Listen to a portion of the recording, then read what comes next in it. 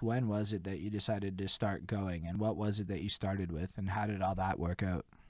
It was around 04, oh 05. I started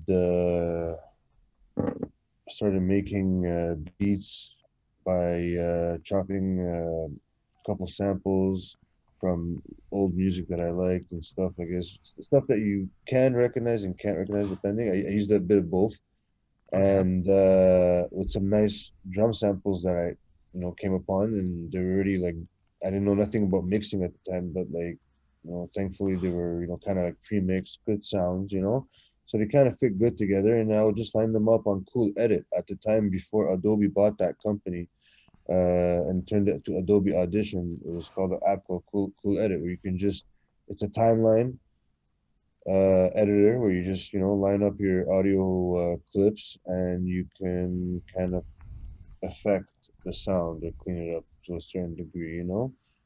And within which shook me to my ground. Within a very short period of time, I found myself like within months, like I think maybe 4 to 5 months, I found myself in New York in a beat battle. Wait, what? Yeah, because within that period of time where like I my learning curve, I had started sending out stuff, to certain people, and at the time it was the MySpace days and things like that. It kind of landed at the time on some people called I Standard, and like they evolved into a whole other monster today. But at the time, they were very like such a small movement, and like at its roots, very pure. And I made the pre-selection to get onto a beat battle in New York at a bar, and one of the judges was Lenny S, which is from the Jay-Z camp, Okay. very close to him. And a lot of people came up, before me. Some people had, very good beats, average beats, and what I taught at the time, my perspective was. And then there was some people that had, very severe criticisms and some very good. And like, that's when I'm like, it kind of added a lot of hair on my chest. You know what I mean? Like, I'm like, I'm in fucking New York, and like,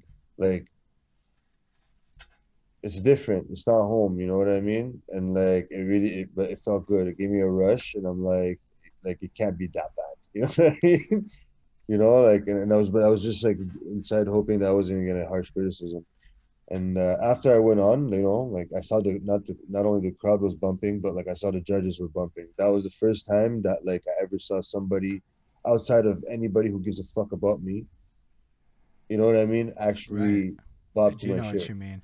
That was the first outside validation, and I'm young at the Yeah, time, that's man. fucking I'm in huge, my though. early 20s.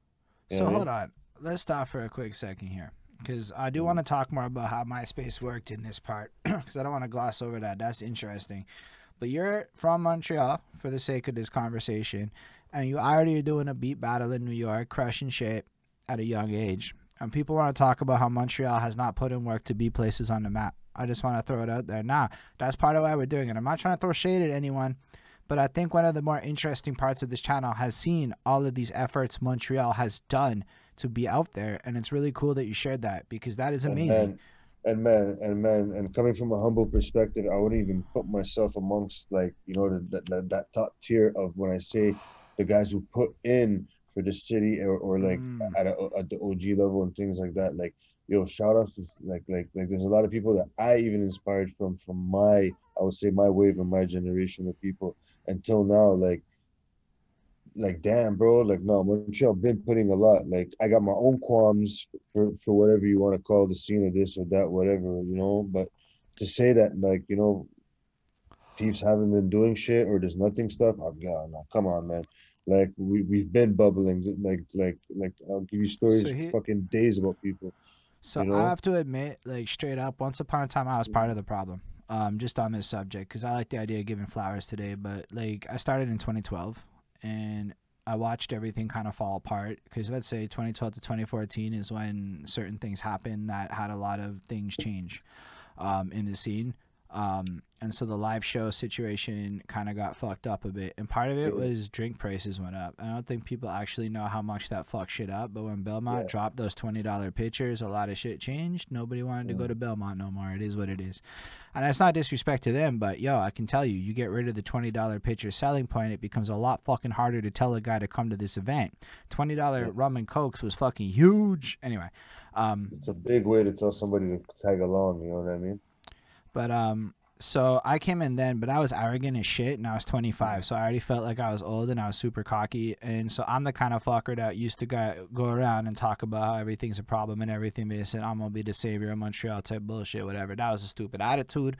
I acknowledge that today, but I'm actually dumbfounded by how much I'm discovering Montreal's history really is, which is why I'm grateful a guy like you is even here talking to us, because, you know, after this, it just kind of adds to the bigger picture of Montreal's history.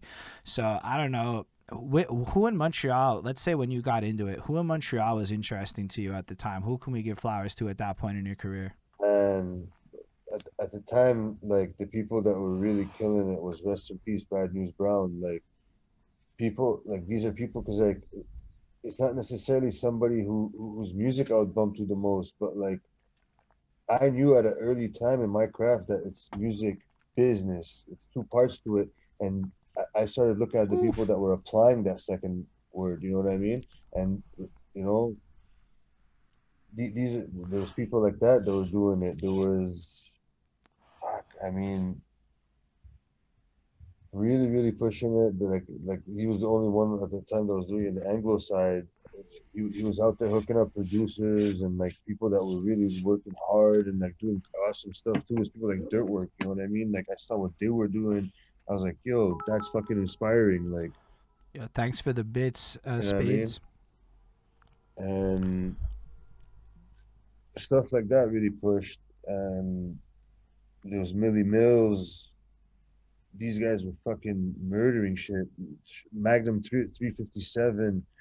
Uh, these guys, these guys from my standpoint, like as a producer or as a musical person, these guys were not only artists that I saw were hot or fine tuning their craft as they went along with the time, but they were also themselves or have somebody with them in their team that is applying the business side of things, and that's what really piqued my interest over everything else. You know what I mean? Because the city is overly saturated with talent, and that's not a bad thing.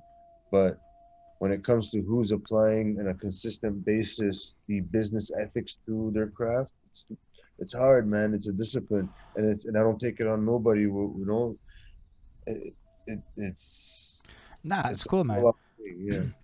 I hear what you're saying, but I only really asked that question because, again, I'm trying to document history, and we're going to rewind Mm, back to where you're at with your story after your competition. But I want to just shine light on the knowledge nugget you just shared, and it's the business side. And that, again, resonates heavy with me on this ego tip, right? It took me a long time to recognize that maybe some of my musical choices were not things people really wanted to listen to.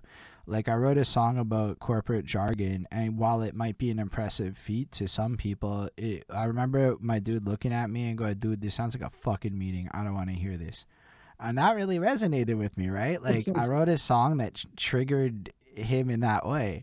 And so you start thinking a little bit differently about impact and stuff. So the business side is about fan acquisition. It's about stats. It's about accessibility. It's about, you know, actually compromising a little bit. So I think it's interesting that you focused on that, because personally I'm trying to figure out who takes the business side in this city currently. That's half the reason I'm doing these interviews. Like, who the fuck is taking their business seriously, you know, taking notes on everybody right now. And I'm going to talk to everybody in the fucking city. That's what it is. Anybody that wants to come here. But yo, I love what you said there, because I think that sometimes people don't take their business very seriously, and they have a lot of talent, and that was me once upon a time. So it really resonates with me. I started taking my business seriously. I started really working hard and blah blah blah and all the good shit. And, you know, life changed for me. It is what it is.